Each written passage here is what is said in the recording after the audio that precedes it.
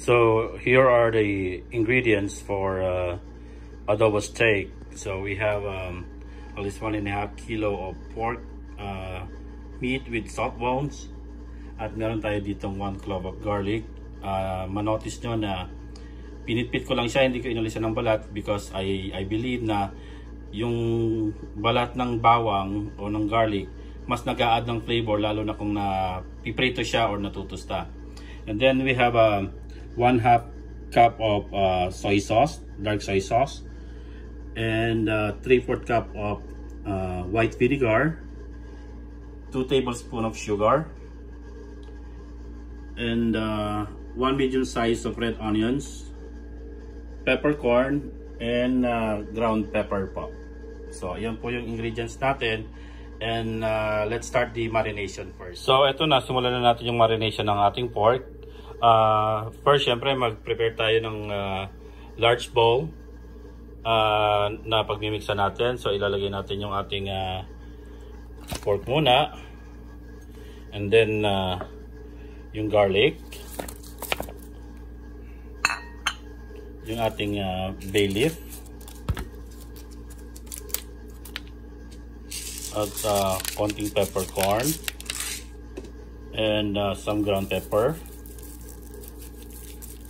yung enough lang para hindi siya gaanong manghang. And then ilagay na natin yung ating vinegar. There you go. So imimix lang natin siya. Mapansin niya hindi natin nilagay muna yung ibang ingredients kagaya ng white sugar at ng ating soy sauce. So imamarinate lang natin siya for about like maybe 30 minutes. Okay? Mas matagal, like an hour, mas masarap, mas malasa yung karne niya. Okay? Marinate lang natin siya. Make sure na cover lahat ng vinegar yung ating o coated ng vinegar yung ating pork. Okay?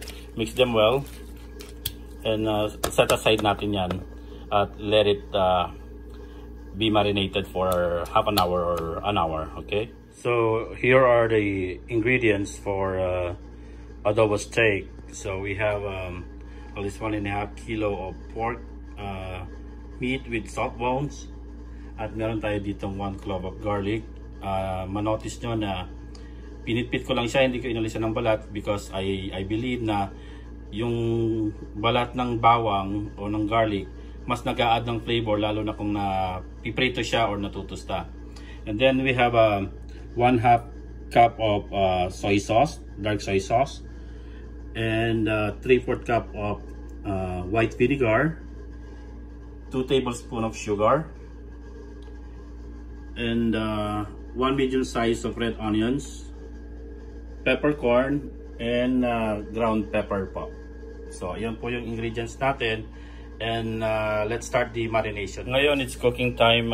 Lagyan nyo lang ng mantika yung kawali natin at make sure na mainit siya para paglagay natin ng meat hindi siya maninikit. Okay, so ayan, medyo magiging matilansik siya dahil medyo basa siya ng suka.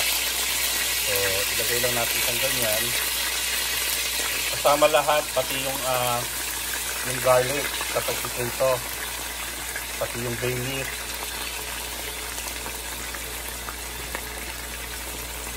Para mas lumabas yung flavor niya, kaya pati yung mga ingredients na yan nakasama sa marination, isasama din natin. See, there you go. So it's under medium heat. And then, yung natira natin na marination yan, ilalagay natin yan sa ibabaw. So, hayaan natin siyang maprito, matuyo. And then, mamaya, babalik ta rin natin siya. Okay? So, yan, nakikita nyo, medyo kumukulo siya. At, natutuyo na yung suka. So, pag natuyo na yung suka, yan, mag-start na siyang ma-fry. And then, balik rin na natin para maluto siya both sides. So, ayan, as you see, naprito na siya. So, ipapaligtad lang natin siya. Wow! Yan, dapat ganyan tostado.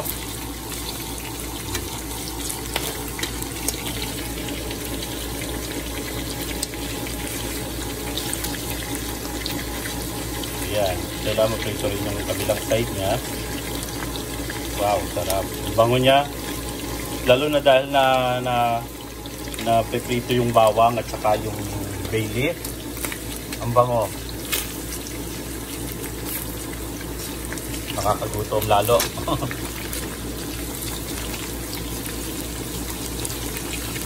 Make sure lang na lahat ay maano natin, mabaliktad natin, no? There you go. And then pagluto na yung kabilang side, then next procedure tayo.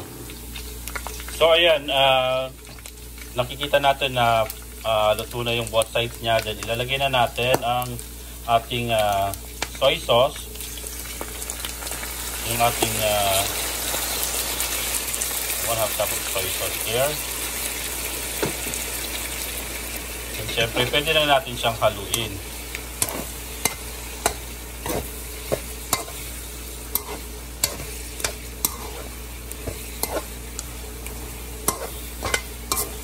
Sarap.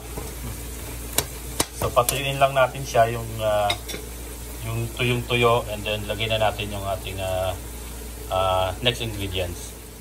Ayan, nakikita nyo na tuyo na yung ating soy sauce. Yung mantika na lang ang lumalabas sa kanya. So coated na yung meat natin ng soy sauce. So ilalagay na natin ang ating sugar. So ito yung sugar na magpapakapit doon sa meat, lahat ng kanyang sauce. So meron siyang sourness ng vinegar sa loob ng meat, and then saltiness and sweetness dun sa mismong karne niya. So na-imagine nyo ba yung lasa nito? Oh, napakasarap.